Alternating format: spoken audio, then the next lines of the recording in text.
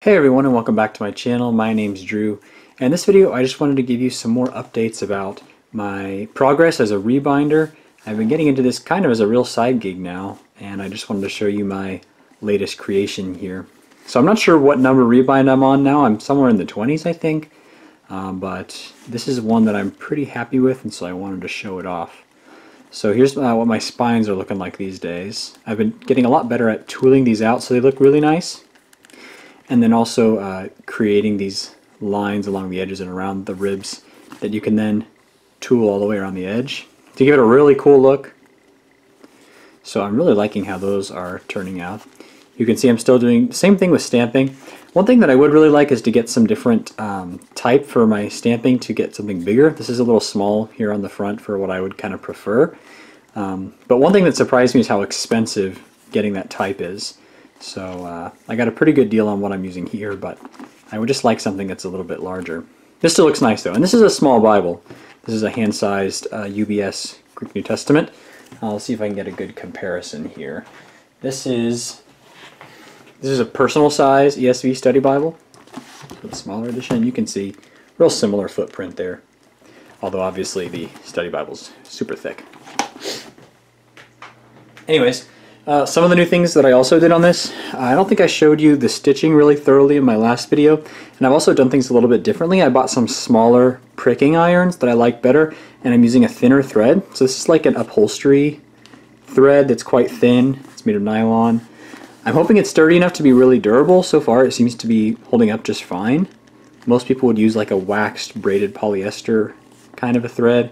This is a little bit different, but I like how it's really small and subtle, as opposed to some really thick hand stitching that you'll see on some rebinds. I think that works really well.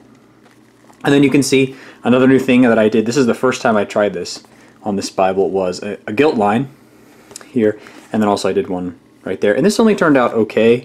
You can see that stamp is a little bit imperfect, the word new, and then there's some kind of weirdness around the edges of this line, but it worked all right. And then as far as the gilt line goes, it looks really good on the straightaways, and then the corners are a little bit rough.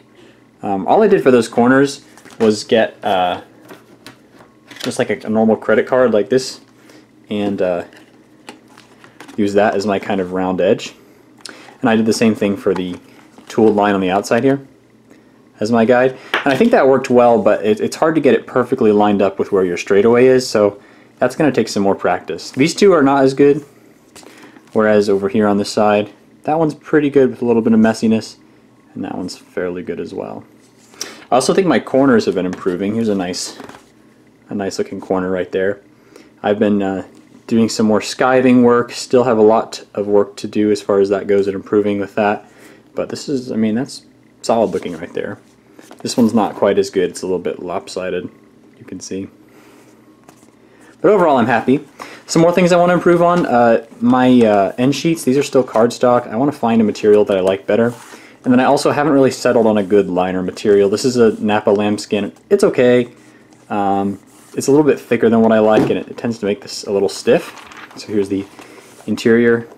I also did a little bit too much on the spine reinforcement for this one, so it's not wanting to get a nice arch under it. It's kind of wanting to keep the spine super flat. But it does stay open pretty nicely. I mean, this is great to read out of.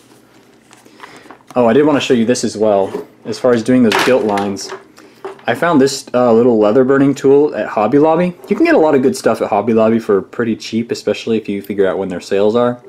And this worked really well for doing the gilt lines. It doesn't have a very accurate or professional temperature gauge, but if you just kind of play around with it using scraps of leather, you can get it to where it's just the right temperature to do those gilt lines super well.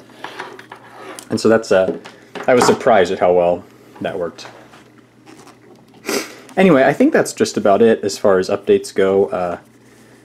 But I'm really pleased with how these are coming out. I'm still improving a lot, and it's been super fun just doing this as kind of a side gig this semester. I've been able to do several of my family members' Bibles and people who've really needed them redone, and then I've done some brand new like this just to resell. And I've been happy with how they've been turning out, and I feel like I'm improving with every one that I do.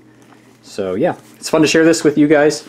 Let me know if you have any questions. And by the way, this one is, at the time of recording, still up for sale if you're interested in a really nice UBS Greek New Testament. This one's up for sale for $225. I'll put a link in the description to where you can shoot me an email about any inquiries for this Bible or other rebinding projects. So thanks for watching, and I hope you enjoyed following along with my progress as a rebinder.